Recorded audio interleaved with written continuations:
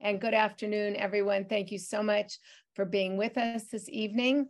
I'm Janice Kaminer-Resnick, and on behalf of Jews United for Democracy and Justice and Community Advocates, Inc., I welcome you to tonight's program. A special welcome, as well as a thank you to the outstanding Ron Brownstein and Patt Morrison. We have what will surely be a disturbing and challenging and threatening political year we are heading into. We are hoping that by staying well informed by smart experts like tonight's guest, we will all be better equipped to weather the upcoming storm.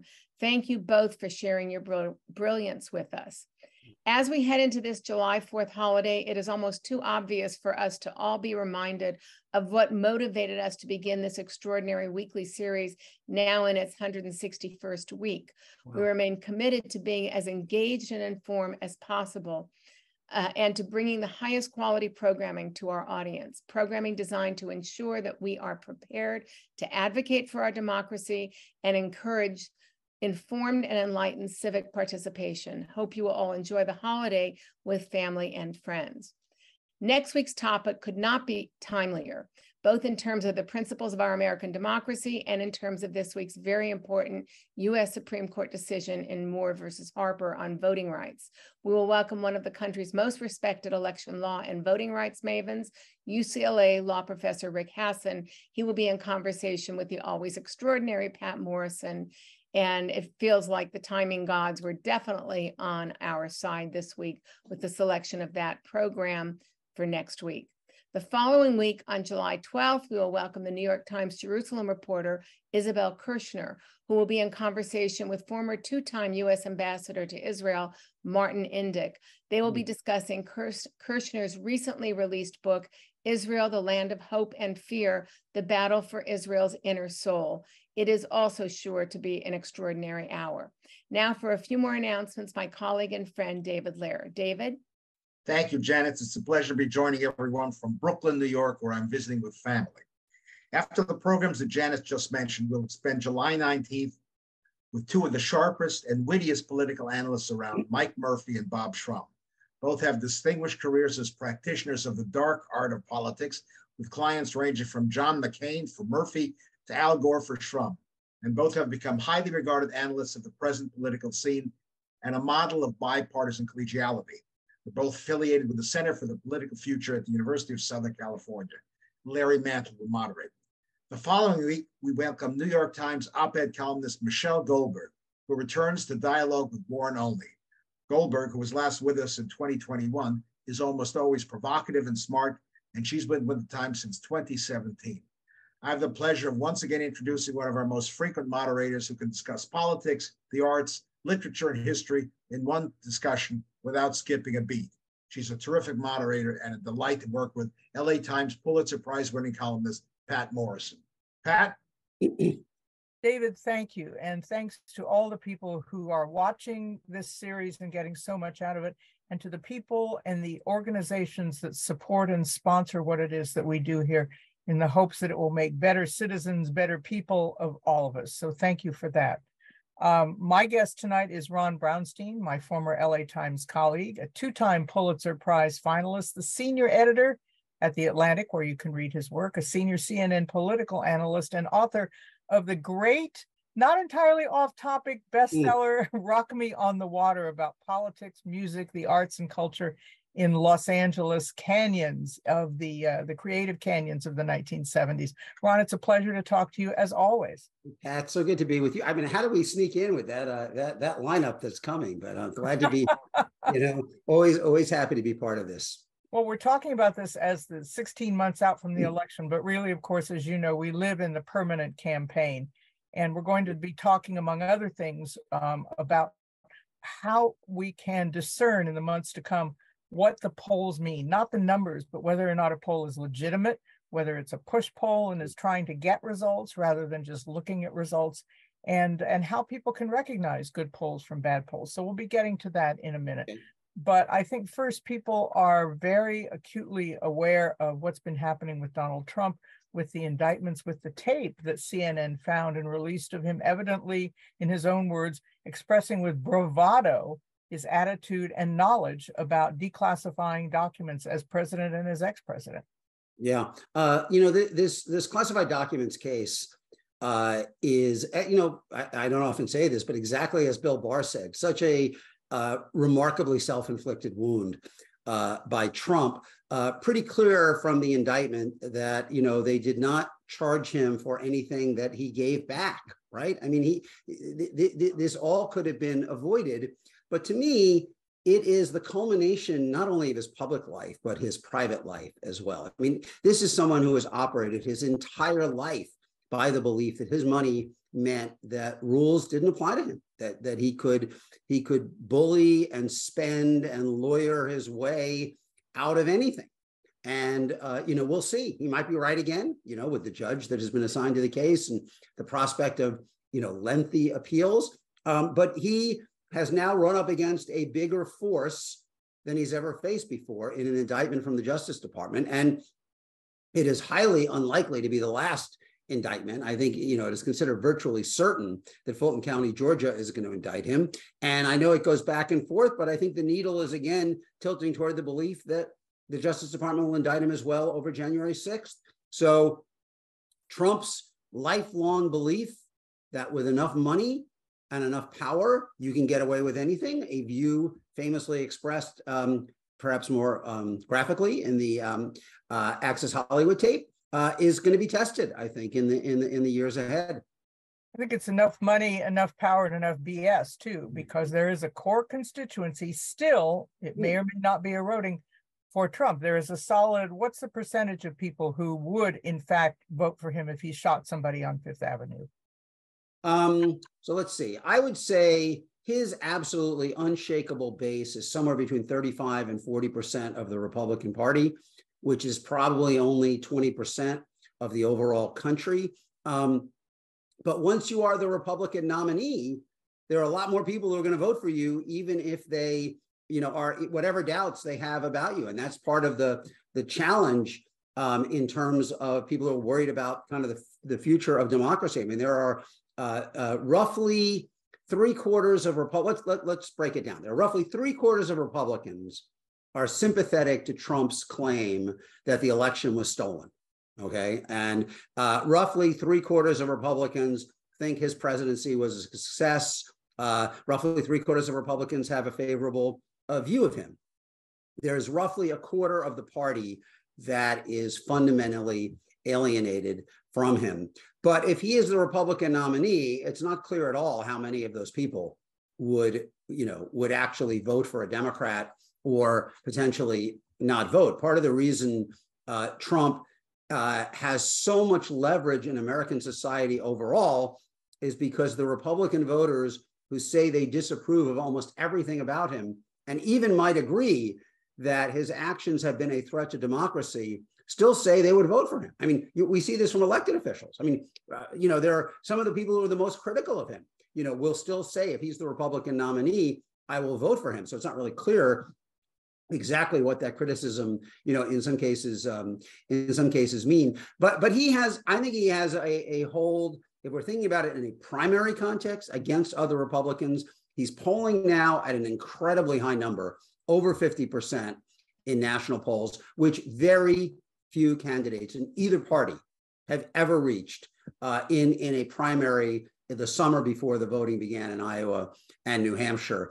But that, not all of that, that 50% is not all created equal. And I would say somewhere between 35 and 40% of the Republican Party is going to stick with him no matter what. And the challenge for the other candidates is in a multi-candidate field, that can be plenty to win. Just reminding the audience that in 2016, Trump did not reach 50% of the vote in any Republican primary until his home state of New York in late April, at which point he had effectively clinched the nomination already. At that point, by the point he was the presumptive nominee, his total share of the vote was only 40%. So 40% is a lot to get past.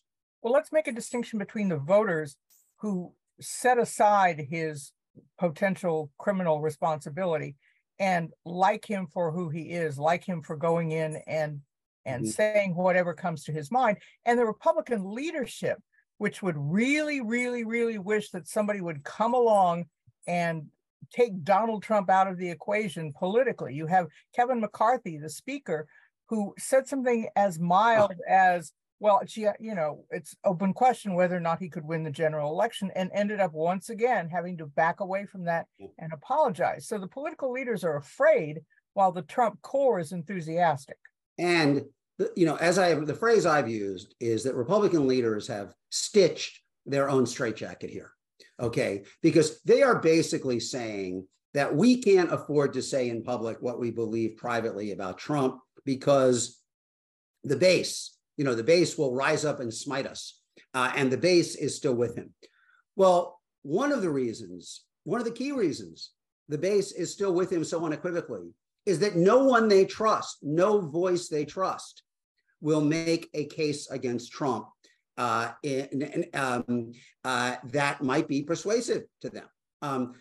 We do now have a number of former national security officials for Trump who have publicly said they consider him unfit to be president, right? I mean, you have John Bolton, you have Mark Esper, certainly Mattis, certainly John Kelly, Barr, if you want to include the Attorney General in that kind of general rubric, and in particular saying his behavior in this classified documents case is disqualifying.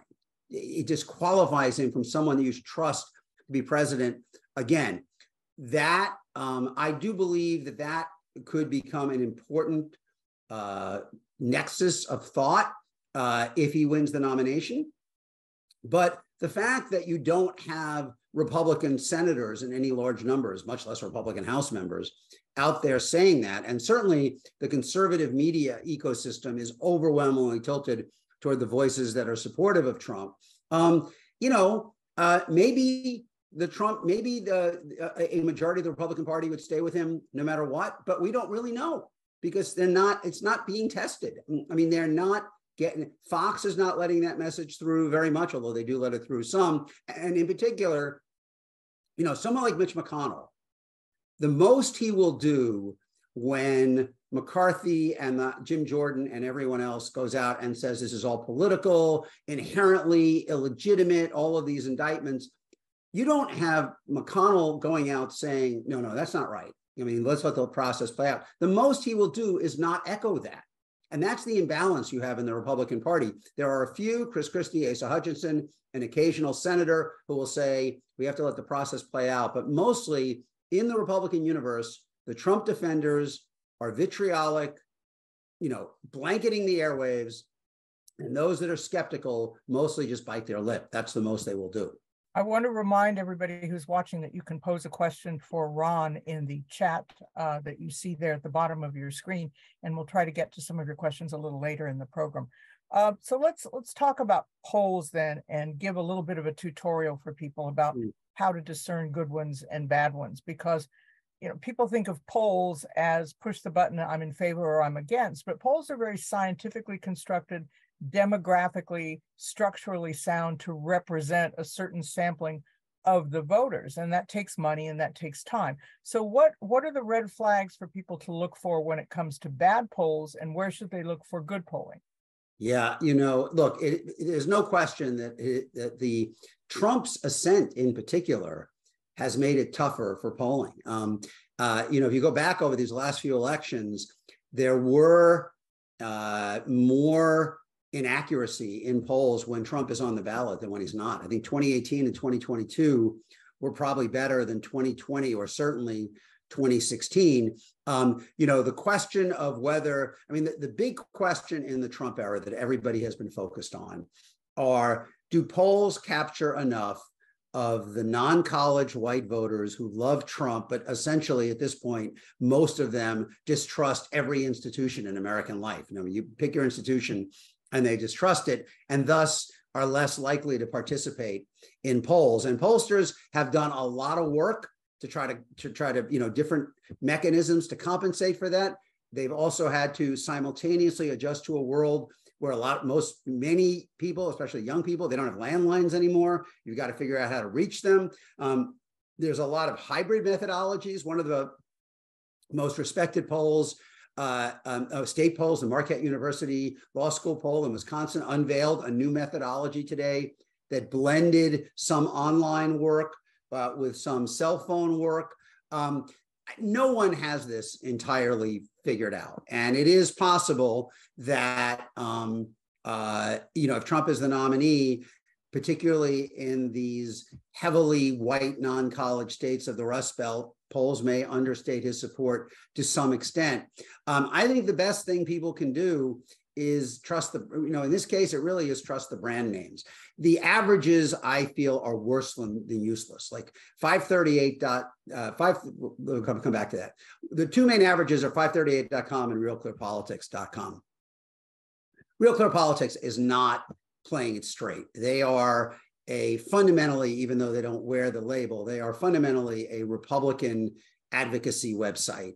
And they load up their polls, their averages, to make it look better for Republicans. I mean, they had Patty Murray and Michael Bennet in toss-up races, in 2022, and they each won by like 15 points because they threw in all of these partisan Republican polls that are produced just to game the averages and to change the media dialogue in a way that they hope will affect turnout and just, campaign contributions and everything else. Ron, let me interrupt 1 second. I need to correct myself. You can put your questions for Ron in the Q&A box, not the chat box. So go to the Q&A box with your questions for Ron. Sorry to interrupt, Ron. That's the chat box, not the chat bot. Not the chat bot, no. By 2024, the chat bot will be having this conversation with you, or maybe it'll be having both ends of this. Yes, it'll take both sides. It'll take both sides by then, yeah. So I'm glad to, we're in the waning hours of content providers even, or carbon-based content providers. I think in this, I can't point to like any one methodology that I feel is, uniquely better than the others. And to some extent, like I just go with the brand names that actually are seriously trying to make this work, and that's what used to be the NBC Wall Street Journal poll. Now they're separate polls. The NBC poll is done by a Republican Democratic team. The Wall Street Journal poll now is done by a different Republican Democratic team. The ABC Washington Post poll is generally pretty good. The CNN poll is pretty good. The Fox poll is, generally pretty good. Gallup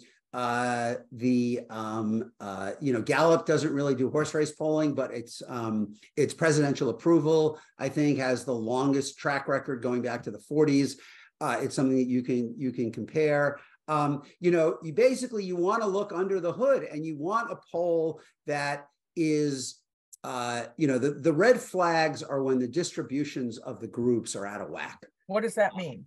Well, we know that roughly somewhere around 68, 70% of the voters will be white. Maybe a point or two less than that. We know that of the white, in 2024, I'm saying, of the white voters, probably somewhere around 38 to 40% are going to be non-college whites, and somewhere around 30 to 32% are going to be college whites, and roughly 32% of the electorate, give or take a point, I would say up, are going to be people of color. And your national poll should look something like that. If you get a national poll that's 76% white, it ain't telling you much, I mean, the long-term trajectory, in the composition of the electorate is sort of like a glacier. It doesn't sneak up on anybody, I mean, you kind of know what it is. And it doesn't leap around that much either. To take the best example, the share of the total vote cast by voters who are white people without a college degree, and those are the voters who become the foundation of the Republican coalition, that has declined 2 to 3 points in every election since 1976. Every 4 years, it goes down 2 to 3 points. Even under Trump, where turnout among that group went up, their share of the electorate still went down because their share of the overall population is going down. So, you got to look for things like that. But the easiest user guide is there are a few brand names that are good, and I would trust them, But so in that context, there are a couple of polling numbers that have come out this week. One of them shows that Biden and Trump are neck and neck in Pennsylvania, which I guess is kind of mind-boggling. The idea that 72% of voters, even though they may not like Trump, think that the indictments are politically motivated. Robert F. Kennedy Jr. getting numbers as high as 20%, like whether he's the Ralph Nader or the Ross Perot of the Democratic field. By 7-1, American Jews tend to support Biden over any Republican challenger. And that, of course, excludes the polling of the Orthodox community. So what are these polls? If you take them seriously, if these are good polls, what are they saying? Well, you got the whole landscape there. So basically, what is the status of American public opinion? First, the majority of Americans, especially outside of the Republican coalition, are responding to these indictments as you would expect, to wit, they do not view them as a calling card for 4 more years in the White House. And this is a big challenge for Republicans in the gap between how this is viewed inside the coalition and how it's viewed outside the coalition. The question on whether you view it as political, I think, is really not that informative, because Americans think everything that politicians do is political. Okay, it's not like, if you ask. But we're talking about it. What I'm going to say, what's more important is that consistently a majority of the country, especially a majority outside the Republican coalition, thinks the indictments were justified, thinks that Trump endangered national security. Those are the politically relevant numbers here. The thought that people see it as political doesn't really, I personally, they think that about, people think that about everything. They think politicians are mendacious and self-interested and so forth. And so, but that doesn't mean they don't think it's justified, or that it's a serious allegation against Trump. So take all these other polls, like the Quinnipiac poll that you cite that had Trump up 1 today in Pennsylvania, came out the same day that the Marquette University Law School poll came out and had Trump -9 in Wisconsin. Both of those things are not true. Like there's no way that there's going to be a 10-point gap between Wisconsin and Pennsylvania on election day, with Wisconsin more blue than Pennsylvania. Pennsylvania is more blue than Wisconsin. So like, where are we overall? So maybe I should just kind of try where we are overall. And it also answers the Robert Kennedy. We've got a situation where the leading candidates in each party are both facing enormous headwinds. Okay, Biden's approval rating went under 50% around the withdrawal from Afghanistan. And even though I think most analysts would agree he's been a more successful president than many expected, certainly more than I've expected, he's gotten a lot done legislatively. He's been very deft in managing foreign policy, which you might have more anticipated. But his approval rating has stayed under 50, well under 50. It's now closer to 40 probably than 45. And those are ominous numbers for an incumbent. And there are probably 2 principal reasons why it's so low. Well, 3. The generic one is that the ceiling for any president is much lower than it used to be, because the ability to get the other party to say they approve of you has basically gone down to virtually nothing. It used to, Eisenhower and Kennedy had majority approval from the other party, but even as late as Reagan and I believe Clinton, it could get to 15 or 20. Now it's 5. So the number to start is lower. But the other reasons why Biden's approval is low is that Americans are very down on the economy, primarily because of inflation. They're probably more down than objective conditions would justify, except the way they're processing it is many people do not feel their paycheck is keeping up with the cost of daily life. And then the other thing that is keeping down his approval rating is the broad perception, which I think is the part that is freaking out Democratic strategists the most, that it just doesn't improve, the broad perception that he's not physically and mentally up to doing this for 4 more years. That's a big number, and it is a big number even among Democrats. Maybe a third of Democrats say that, which is, by the way, the answer to the Robert Kennedy question. It's not, doesn't have much to do with Robert Kennedy. It has to do with there are a solid minority of Democrats who don't want Biden to run again. And that's going to find some kind of expression. But a guy who takes off his shirt and denies the efficacy of vaccines? Yeah, because they don't, it's like, I don't think we're, his numbers, like if somebody wants to spend money explaining who Robert Kennedy is, his numbers will go down. There's no appeal in the Democratic Party for anything that he's offering. What there is in the Democratic Party is a substantial portion that doesn't want Biden to run again.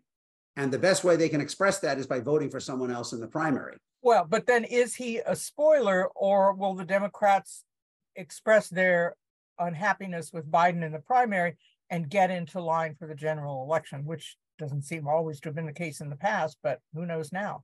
Right. So they will mostly get in line for the election, but especially if it's Trump. But there is the risk that, as in 2016, there are third-party candidates who could peel away younger voters in particular who are really down on Biden. They were never enthusiastic about him, and his approval rating among them is staggeringly low. Okay, but let me get to the whole but here, because all this is, normally everything we've been talking about, the share of people who disapprove of his performance, the share of people who say he shouldn't run again, the share of people who say he's too old for the job, and the share of people who are down in the economy, these would all be red lights blinking on the dashboard, and you would, as Bob Shrum did in 1980, be writing speeches for someone to run against the sitting president, right? I mean, Shrum was the great wordsmith for Teddy Kennedy. But why aren't Democrats freaking? I mean, Democrats are nervous about some of these numbers, I think, particularly the majority that say he's too old to do this for 4 more years, and maybe even too old to do it now. But why are they not freaking out about this? They're not freaking out about this and not jumping out of windows. And Gavin Newsom and Gretchen Whitmer have not even made a perfunctory visit to New Hampshire and Iowa and South Carolina, because all of these conditions, Pat, were also present in 2022, and Democrats did unexpectedly and ahistorically well. Biden's approval rating in the national exit poll was 45%.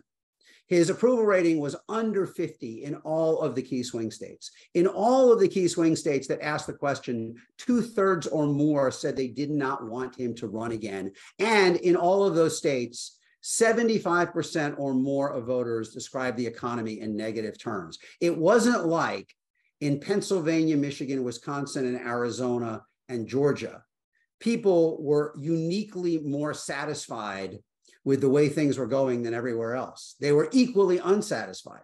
And yet, Democrats, with the exception of Stacey Abrams and Mandela Barnes, won all of the key statewide races in those 5 states, which are the ones that will pick the next president, maybe plus Nevada, because even voters who were disenchanted with Biden or down on the economy, a historically high percentage of them voted for Democrats anyway, because they consider the Republican alternative too extreme, unacceptable on abortion, and a threat to democracy. And that is the exact precedent that Democrats are counting on in 2024. It may be harder to do, but Biden, to look at this very technically, the reason why Democrats did so well in 2022 is that they won a plurality of voters who said they somewhat disapproved of Biden's performance, and they won a plurality or ran about even with voters who were somewhat disappointed in the economy. Usually the party in power loses those voters overwhelmingly, okay? But those voters who were somewhat disenchanted with Biden still voted Democrat because they viewed the Trump-era Republican Party as a threat to democracy or a threat to their values, or both. And that, if you look at the NBC Wall Street Journal poll that just came out, I'm sorry, now it's just the NBC poll, which is done by Bill McInturff and Peter Hart's companies, that maybe the best Democratic pollster and the best Republican pollster, or vice versa. Biden again was beating Trump among voters who somewhat disapproved of Biden, right? Like, I think, if I remember this correctly, 85% of voters who somewhat disapproved of Obama voted against him. And like 90% of voters who somewhat disapproved of Trump in 2020 voted against him. But Biden was winning them, as Democrats did in 22. That's the reason they're not jumping off a building. Well, let's talk then about the campaign issues that are emerging and how important a role they seem to be playing, because you've got a Republican field that they don't seem to be running specifically against Biden. They're running against woke. Yeah. And woke is a code word for so many things, including perhaps Kamala Harris. You just wrote in The Atlantic that there's a sense among Republicans, a majority, that racism is over. It's not a problem for people of color anymore, not for women, not for minorities. And the real victims are GOP constituencies.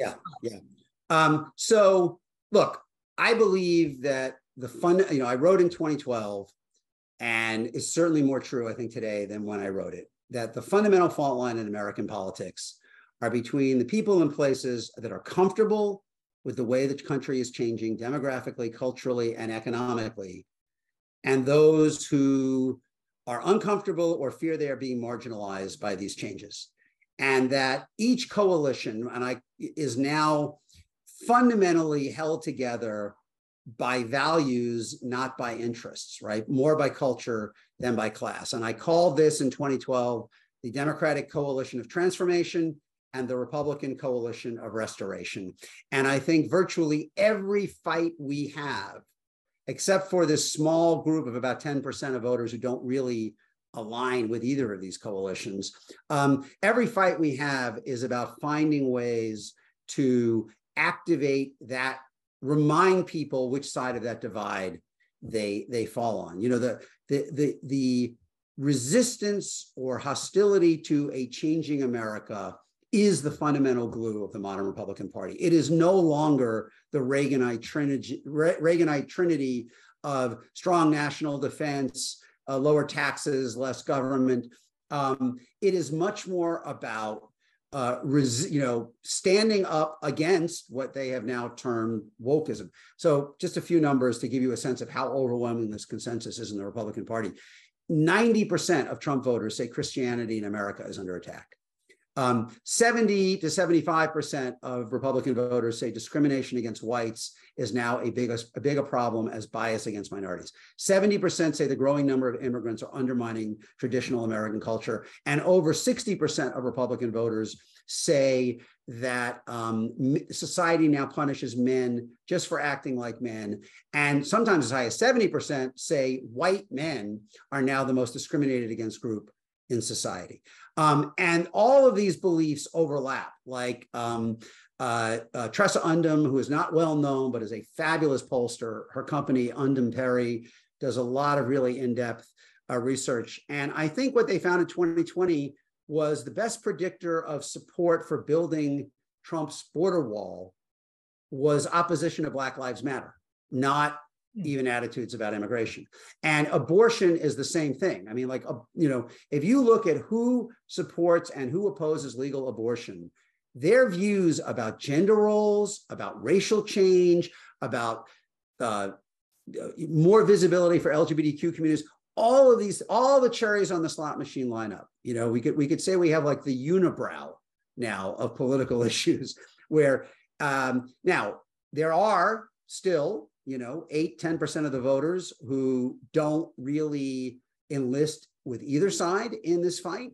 And they are voters who may vote more on current conditions and how they feel about the economy. But even that is mitigated by all of this. I mean, Democrats won independence in the national exit poll in 2022. No party holding the White House had done that since, I believe, going back all the way to 1982.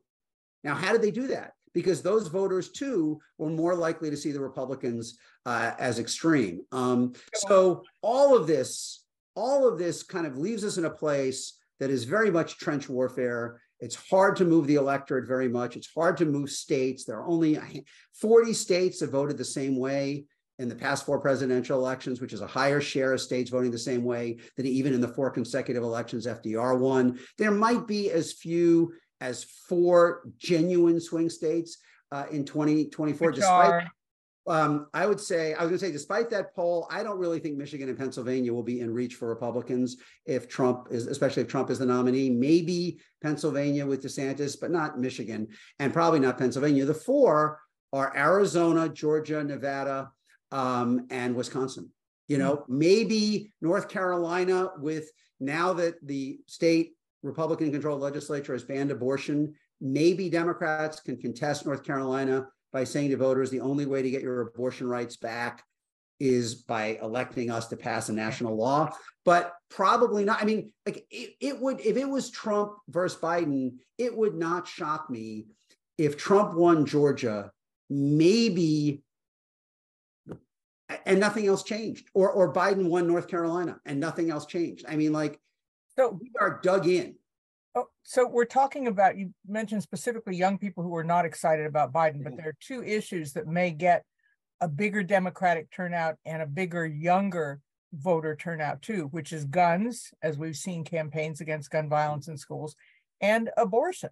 Yeah. As this generation of young people begins to realize the implications for them of a world without Roe versus Wade in many states. So, and in fact, despite the low approval for Biden, youth turnout was substantial in 2022. It was not as high as the absolute peak in 2018, but it was higher than any other recent midterm. And the firm, another place I would commend to people to look is this firm Catalyst, which is a Democratic targeting firm that collects data on voters. And they do these very well-respected reports respected in both parties after action kind of reports about the election, trying to ascertain what happened. And they found that in the states with the competitive statewide races, the turnout among millennials and Gen Z was even higher than it was in 2018, which I think shocked a lot of people, given the expectation that it would be down because of their very mixed views on Biden. Whatever happens, first of all, whatever happens to turnout, Gen Z is going to be a much bigger force in the election in 2024 than they were in 2020, because so many more of them will be eligible to vote. Okay. I mean, the turnout is the numerator. The EVP, the eligible voter pool, is the denominator. And even if the numerator doesn't go up, the EVP is going up a lot. The projections are that, in fact, by Bill Fry and others, that the biggest change in the electorate by far from 20 to 24 is that Gen Z will comprise about 5 percentage points more of the actual voting pool than they did in 2020. That would be about 8 million more people. Wow. Okay? Yeah, no, that is a wow. And further, it is highly likely that Gen Z and millennials combined, people born since 1980, will cast as many votes as those born before 64, which are the baby boomers and the last silents. That will be the first time ever that people born after this election will likely be the first time ever people born after 1980 will cast as many votes as people born before 64. By the way, all you Gen Xers who feel that you always get overlooked in these conversations, you'll be about 25% of the vote. That has stayed remarkably constant. It will stay constant over the next several cycles. But after this election, it's virtually guaranteed. After this election, Gen Z and millennials will probably rise to over 40% of the vote by 28, and the older 64 and older will shrink to somewhere in the neighborhood of 32, 31. So like, okay, so Gen Z, they'll be scattering rose petals in front of them on the way to the polls. This is the tipping point. I mean, this is the tipping point election. And I think DeSantis, who's probably the only other Republican who can win the nomination, creates a different set of circumstances. But if you think about most of the most of the concrete things that have happened since election day in 2020, right? Donald Trump lost by 7.5 million votes, right? And then what's happened? We had the January 6th insurrection. He got impeached again. He's been indicted multiple times. He lost a civil judgment for sexual abuse, which is really sexual assault under New York law. And the only real change in the electorate are the non-college whites he depend on are going to shrink 2 points. And the Gen Z that have a 25%, 30% approval rating of him are going to be up 5 million. It's hard for me to see how Trump, who didn't have enough last time, can really get over the top this time, with the possibility that if there is a more overt health problem for Biden or the economy tumbles into recession, maybe that is enough to change the dynamic. But most things that have happened would lead you to believe that his ceiling is slightly lower, not vastly lower, and maybe not as low as it should be given everything that's happened, but at least slightly lower, and he didn't have enough last time. Okay, so we have the actuarial table element of politics, yes, we do. National politics, but there's something else that entered the mix this week with the Supreme Court, which surprised and pleased people who hadn't expected it, that it voted against this independent state legislative theory, that Republican legislatures were, in many cases, and now North Carolina is the one that led the way to the Supreme Court, said, we can do whatever we want with election results. The courts have no control over us. We can even defy what the numbers show from voters. And the Supreme Court said, no, you can't. This means some redistricting is going to be redone. This means that the high-handedness in some Republican legislatures is not going to work. What impact is that going to have in 2024? You know, it's like saying we're not going to have a head-on collision. You know, let's be clear. John Roberts, going back to his time in the Reagan Justice Department, has had a lifetime crusade to weaken and roll back federal oversight of voting rights, a federal guarantee of voting rights. And we're now in the 10th anniversary of the Shelby County decision, which he wrote in 2013 and eviscerated the preclearance of the Voting Rights Act. And that has changed America fundamentally. I mean, the amount of activity, closing polling places, laws making it tougher to vote, purging voting rolls that has happened in red states that would have been barred by the Justice Department under this is almost incalculable. So, and, you know, ruling that the courts cannot, federal courts cannot challenge partisan redistricting, weakening the other voting rights. There's been a long history of this, but this was a bridge too far, just like the Texas-led challenge to the 2020 election was a bridge too far. I mean, they will go, the Republican appointed majority on the court will go a long way toward echoing Republican beliefs that states should have more freedom to set their election rules, and the federal role should be circumscribed wherever possible. But they will not, they're not Thelma and Louise here. They're not going to drive into the canyon. And they kind of, you know, they put the brakes on the car here. They were not willing to put down a ruling that was both just so, you know, transparently unjustified, but also it had produced such chaos and such social strife. I mean, it was opening the door, as you said, for, you know, legislature, a state like Georgia, you know, where Biden, you know, there aren't that many states that Biden could win where Republicans control the legislature, but Georgia and Arizona, say, are two of them.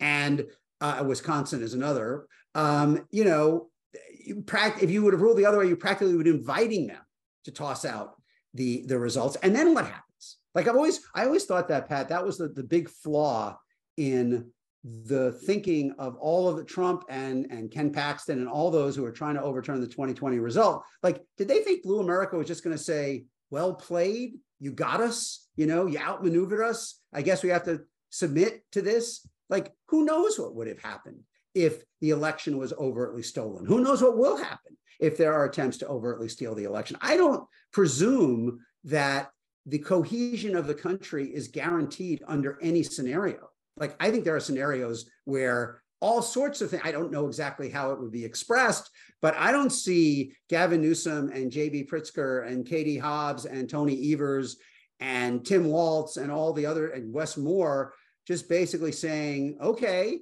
if the House or the Supreme Court tries to steal the election again in 24, I don't assume this ends well if that actually unfolds. Ron, let's get to some questions from people please. Who are watching.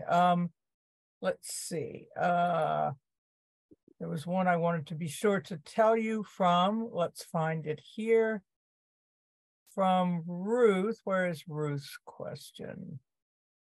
I'm sorry, it's just scrolling up through these. I understand. A little bit.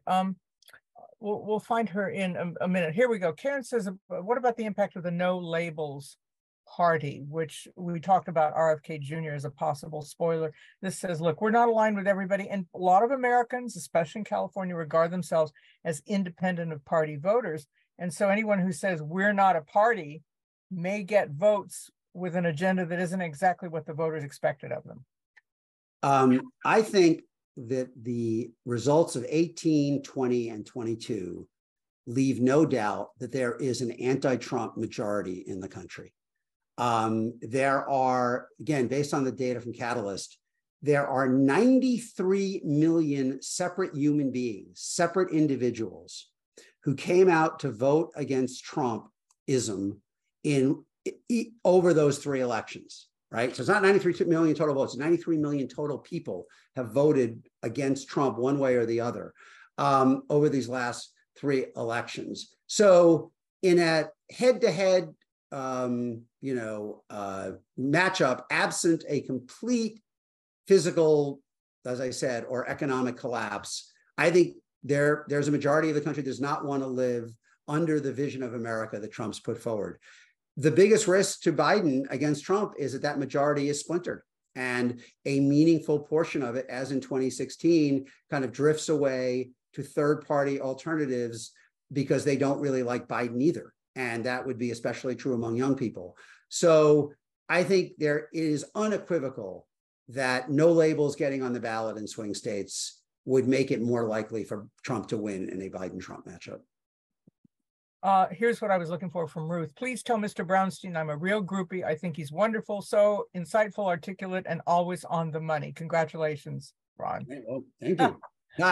A lot of people, Robert and Barbara among them, are wondering about the Republican field in the primary, what his base would do if he doesn't win the nomination, or if there's any real, where would you put the plausible odds of him not getting the nomination, given that the indictments don't seem to have chipped away too much of his base, right, or maybe even some Republican swing voters? Right. So a couple points on this. First, in terms of the indictments, the core message, Trump's core message, right, is that all of these changes in America is the left and the elites trying to uproot the America that you have known and that you value, and they are designed. And I am all that stands between you and them.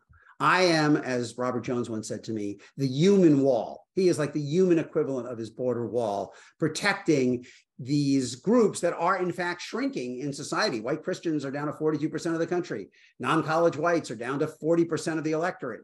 And Trump's core message, again, coalition of restoration, is that I alone, as he said in 2016, can protect you against all of these forces that are looking to marginalize and displace you. And so it doesn't surprise me that he's been able to convince them that all of these indictments are just another manifestation of this a conspiracy so vast to transform America and take it away from the, quote, real Americans and give it to these, godless, cross-dressing, big city liberals. And in addition to that, the fact that the other candidates have chosen to amplify his narrative that he is the victim of the deep state, rather than go the way that Mark Esper, Bill Barr, John Bolton, and even Pompeo a little bit have cleared for them, and saying, now, wait a minute, I don't love the Justice Department either, but this is not the behavior that really we want to see in our next president. They won't even do that. So right now, he is in a very commanding position. I mean, the basic construct of the race looks like 2016, only a little better. In 2016, when you looked at all the exit polls of all the contests, Trump won just under half of Republicans without a college degree, and he won only a third of the Republicans with a degree. And he was able to win because the other 2/3 of Republicans, college Republicans, splintered. They never unified behind one alternative. Now, here we are 8 years later, and because Trump has driven away so many white-collar suburban voters, including some maybe on this call, the Republican electorate is probably going to be even more tilted toward the non-college whites than it was in 2016, parenthetically, even as the overall electorate gets less tilted toward those voters. So there are going to be even more of the voters who prefer Trump. And while he's still stuck at around 1/3 of the college Republicans, he's now up to 55 or 60% of the non-college Republicans, which is an insane number in a crowded field. There's no way anybody's going to beat him if he stays anywhere near that. And so DeSantis looked like he was more capable of unifying the party, the parts of the party that don't want Trump, than the candidates in 2016. He's been shrinking. The only silver lining I would point out for DeSantis is Trump has not succeeded in disqualifying him to Republican voters. His favorables are as high as Trump's. Trump voters see no reason to get off of Trump, go to someone else. But if they do, Trump hasn't convinced them that DeSantis is not a viable alternative. All right. So what's in the water in Florida besides alligators? Because you've got Trump, running. You got DeSantis, who's now talked about overturning the Constitution, evidently unilaterally thinks he can, that people who are born here are not citizens. Take action to end the idea that children of illegal aliens are entitled to birthright citizenship, which, as you point out, Bob Dole in 1996 rejected. Rick Scott, the senator, former governor, warning socialists and communists don't even think of vacationing in Florida. And the mayor of Miami, Francis Suarez, whose biggest distinguishing mark so far has been in an interview with conservative radio host Hugh Hewitt, who asked him about the fate of the Uyghurs. He said, "What's a Uyghur?" And then he later said, "Well, I didn't understand his pronunciation. Of course, I know what Uyghurs are." So Florida has maybe 4 presidential candidates in the Republican field. Yeah, well, we don't know if Scott will actually do it, but yeah, you're right. I mean, it's kind of like the Florida man meme coming to national politics. Maybe we should ask Carl Hyacin or Dave Barry. Probably could give you a better answer than I. But it is telling. I mean, look. I mean, the coalition of restoration, as I call it, which includes a significant number of culturally conservative Latino voters and Hispanic voters, especially in Florida, but not by any means exclusively in Florida. It feels increasingly aggrieved, and it's increasingly open to rhetoric and positions that would have seemed radical not long ago. I mean, I'm sure if we polled, I haven't seen a poll on this, but I'm guessing 75% of Republicans support ending birthright citizenship at this point. And again, over 70% of them say the growing number of immigrants are a threat to U.S. traditions and values. This after the decade in which we had the second slowest population growth of any decade in U.S. history except the Depression, and we don't have enough workers, which is one of the reasons why the Fed is keeping interest rates high. So we're all paying a price for not having enough immigrants, but let's leave that aside. Trump is, I think Trump has moved all of this forward. He's crystallized it, he's accelerated it, but he didn't create it. I mean, you have a substantial block of the country that feels fundamentally aggrieved from the way the country is changing on a lot of different fronts. And they are open and even demanding of more radicalized responses to that than we would have. Certainly we saw, when they nominated Romney, McCain, Bush, and Dole. I mean, this is not that party. Yeah. This is a party in which the principal hurdle you have to cross is convincing voters that you are committed to fighting against all the forces that they feel are marginalizing them. And that's why, if you look at DeSantis and Trump, they combine for something like 75% of the Republican primary vote pretty consistently, and Trump and DeSantis is essentially offering Trumpism without Trump. So I kind of go back to where I started. 75% of the Republican Party is basically in this mold. Now, there are a lot of formerly Republican-leaning independents who voted for Biden and voted for Democrats in 22, and that's how Gretchen Whitmer won by 12 points. I mean, Oakland County, Michigan, and Cobb and Gwinnett outside of Atlanta, Montgomery in Delaware, in Pennsylvania, Maricopa. I mean, these places are becoming more Democratic as the GOP becomes Trumpier, but within the coalition itself, all those Florida man candidates are pretty much what they want. You mentioned something I found interesting, which is the Republicans, in spite of their anti-immigrant rhetoric, are courting immigrant populations like Latino populations, Muslim populations, on the basis of their social agenda. I mean, do you really expect that there's going to be a big harvest of votes against drag queens? Well, only in the sense, yes. Short answer is yes. Only in the sense, but a big harvest of votes anti-drag queen. Like, I don't, abortion maybe is an exception to what I'm about to say, but I'm not even sure that's an exception. I don't really think any of these, I don't believe in single issues by and large. I believe— Not even guns and abortion? Not even guns and abortion, because I think, first of all, they overlap overwhelmingly.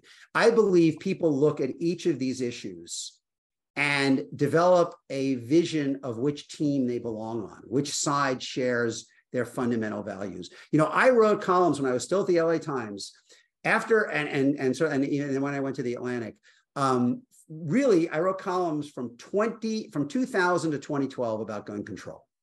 And I wrote, after Al Gore lost in 2000, with the NRA making a big effort against him, and he lost Tennessee and he lost New Hampshire, Democrats went silent on gun controls for over a decade, out of fear of losing more blue-collar, non-urban white voters who oppose gun control. And what I wrote over that entire decade was that the voters they're afraid of losing, they've already lost. They've lost them on 10 other things beside guns that also reflect kind of the cultural. They lost them on climate change. They lost them on immigration. They lost them on all these issues that reflect the cultural positioning in many ways of the parties. And by not emphasizing guns, they were failing to do all they could to win over what were then still Republican-leaning white-collar suburbs.